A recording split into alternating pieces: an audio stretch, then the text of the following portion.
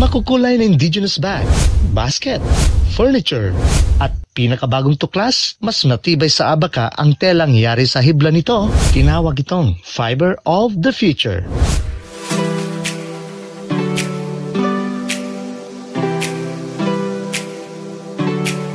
Hello, papagayam! Welcome to DJ Encanto's channel. At kung bago ka pa lang sa channel kong ito, huwag kalimutang i-click ang subscribe button. I-click mo na rin ang notification bell para updated ka kapag may bago tayong video. Makukulay na indigenous bag, basket, furniture, at pinakabagong tuklas, mas matibay sa abaka ang telang yari sa hibla nito. Tinawag itong Fiber of the Future.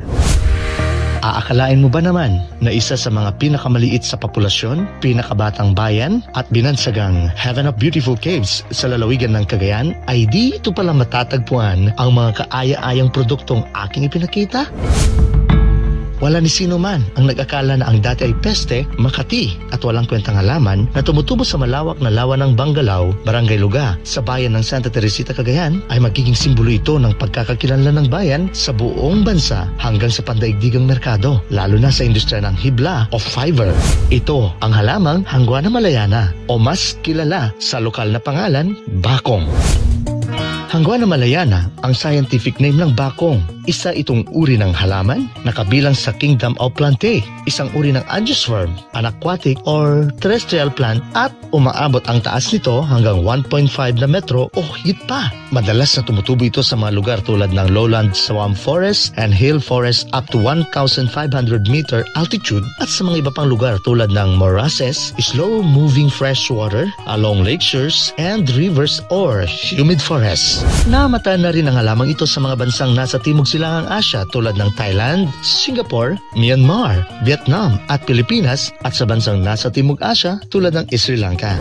Ang bakong ay partikular na tumutubo sa malawak na lawa ng Banggalaw, Banggalaw Lake o Laguna de Cagayan ang dating tawag dito. May lawak itong 200 hektarya at nasa 24 na talampakan o higit pa ang lalim ng tubig nito.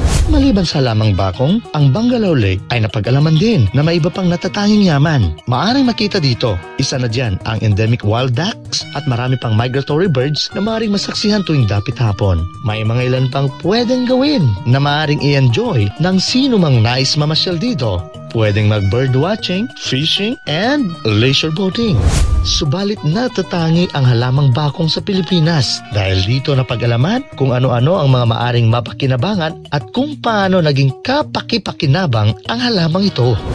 Dito sa Pilipinas, lalo na sa bayan ng Santa Teresita, kauna-unahang itinampok ang halamang bakong bilang Fiber of the Future.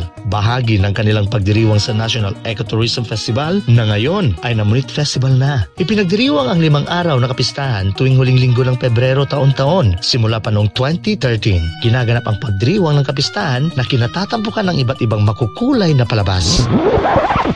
Paano nga ba nagsimula ang lahat bago nagkaroon ng Fiber of the Future?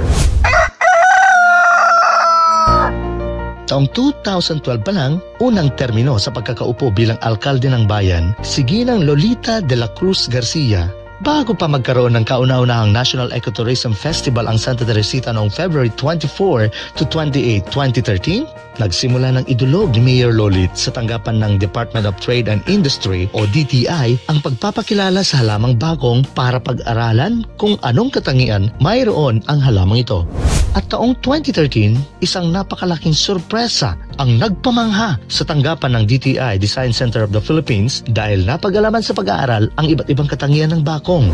Ang mga raw material at hibla mula sa iprinosesong dahon nito ay nagagawang makakalikasan at makukulay na indigenous bag, basket, furniture at ang pinakabagong source na mas matibay na tela maliban sa abaka.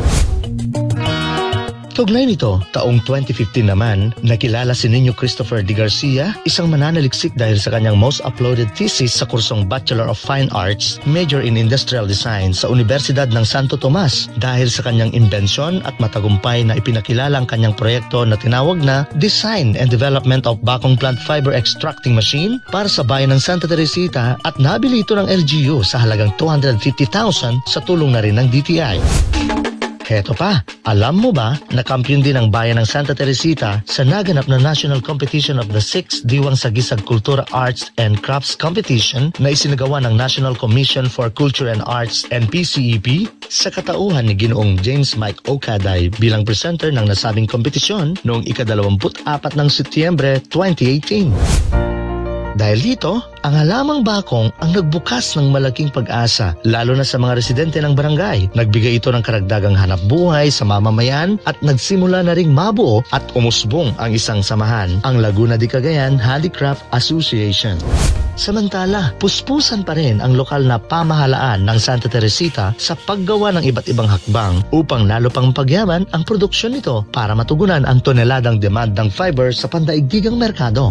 Kasabay ng mabilis na pag-usbong sa industriya ang hibla ng bakong sa merkado, puspusan din ang lokal na pamahalaan ng Santa Teresita at mga opisyal ng barangay lugar sa paggawa at pagpapatupad ng mga iba't ibang resolusyon at ordinansang pambarangay at pambayan para protektahan, pangalagaan at pagyamanin ang Bangalao Lake at iba pang natural resources nito. Ang sino mang mahuhuling gagawa ng anumang ikasisira ng alinman sa mga kinilalang protected area ng bayan, isa na dito ang Bangalao Lake, ay may kaukulang parusa na pagmumulta at pagkakulong sa anumang paglabag sa batas, alinsunod sa iba pang batas na umiiral at ipinapatupad ng Republika ng Pilipinas, lalo na ang Kagawaran ng Kapaligiran at Likas na Yaman o DENR. Kasing bilis ng biglang pagsiklab ng apoy, ang pagkakatuklas sa halamang bakong nagsimula sa walang kwentang halaman, biglang nagliyab ang pagkakakilala at umabot na sa pandaigdigang merkado ang mga produktong yari sa hibla nito. Dahilan kung paano biglang nakilala ang bayan ng Santa Teresita sa mapa ng daigdig. Ito ang halamang hangguana malayana o bakong, ang halamang tumatak sa kasaysayan at pagkakakilanlan sa bayan ng Santa Teresita.